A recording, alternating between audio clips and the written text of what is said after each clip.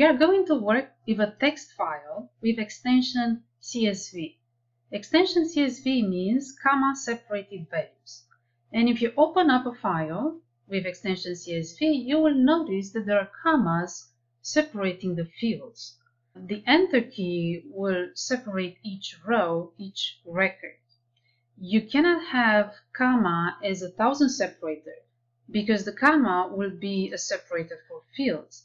You cannot also have comma as a punctuation sign because again the comma means the separator for the fields. Here is an example how a file looks like, and over here you see the file imported into Excel. We have in chapter 10 an example file. The name is client. Well, let me go ahead and open it. I'm going to use right click open with Notepad so I can see the comma separators. So this would be the heading row and this would be the first record. So let's see how it looks in Excel. I'm going to create a new Excel file and I'm going to name it commodities and E for Excel, 10 for chapter 10, and H for hands-on, and 1 for number 1. I pushed enter to open the file. Let me just zoom in a bit. And what we'd like now to get the information from the CSV file. We can go to the Data tab, and in the Data tab you have over here a group that is called Get and Transform Data.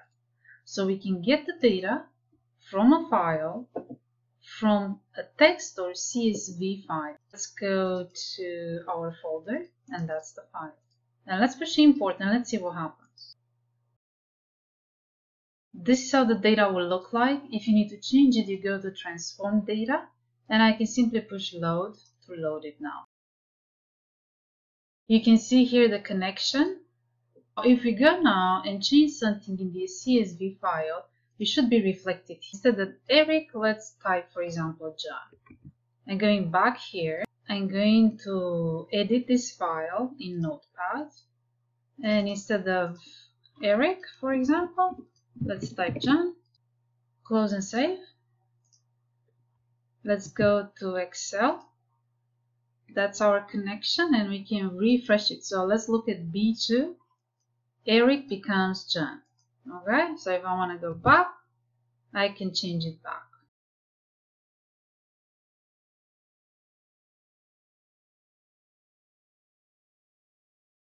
Next, we are going to import data from an Access database. We have this transaction ACCDB, that's the extension for an Access database. When you open it, and if you have access on your computer, you have to push Enable Content. And you have this table. This would be the name of the fields at the top, and these would be the records. And you can get this data into the spreadsheet. So let's close it now, and let's go back to Excel. Let's import the data now from the Access database. We go to Get Data from Database, from Microsoft Access Database. We select it and import. And you can actually see here the table. So we can click it and let's push load. It will simply go to a new worksheet which we can name. We would like now to change the date format over here so it doesn't show the timestamp. Also, we'd like to put currency for purchase and selling price. But instead of doing these steps in Excel, we would like to do this in the query because remember, we have a connection to the Access database. So if the Access database changes, then the data will change in Excel. So let's go ahead and actually edit this. And you're going to enter what's called the Power Query Editor. In the Power Query Editor, you can do many things. So let's go ahead now and select the date. And at the top over here, under the Home tab, you have the date type. And we can choose, instead of date time, let's choose simply date. And you see how the timestamp is gone. And you can see the applied steps on the right, in the right panel over here. Let's do for the purchase price, let's make this one currency. And do the same for the selling price. Okay. And then we simply close and keep the changes. So we are back in Excel now. We would like to import data now from a text file.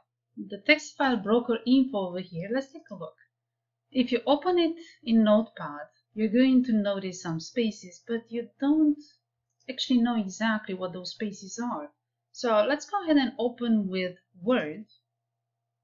And when you open in Word, you can click from the Home tab and show hide paragraph marks. When you do that, you're going to notice this right arrow. The right arrow stands for tabs. So if I type something here, and if I push a tab, you can see it. Okay? So let me close and not save. And then let's go to Excel and let's import the data file, which is a text file. So we go to Data, from File, from Text. We select the text file and import. Now when you do that, you're going to see here delimiter.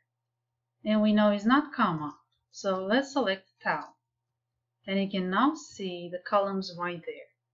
But we are not very happy with the name. We would like to split it and work also on the address. So let's actually click on Transform Data. Let's separate the name into first name and last name. We can simply use split column. And we can use delimiter. As you can see, we have a space. So after Julius, we have a space. So let's click on delimiter. And we want to have leftmost delimiter. So that would put the first before space, it would put in a column, and after the space, all the rest would go into the second column. Let's rename the column, so double click, and we can rename this one first, and this one last. Let's apply the same trick to the city and state. The delimiter is comma this time, so we go back to split column, delimiter, and that's the comma for each occurrence of the delimiter. Well, let's push OK. And we got two columns.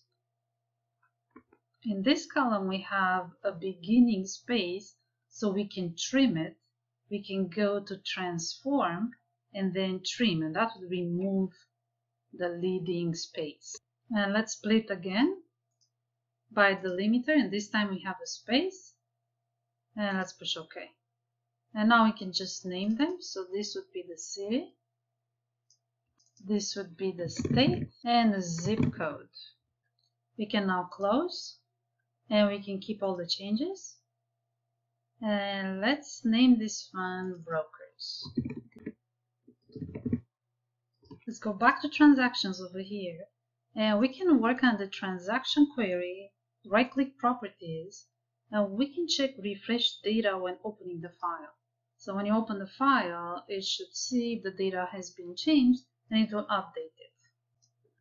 We can refresh all the queries and connections at the same time by going to the Data tab, and in the Queries and Connections group, you have Refresh All. Everything you've done in the query, splitting those columns and changing the type and everything will be done automatically for you. And it will contain the updated information also.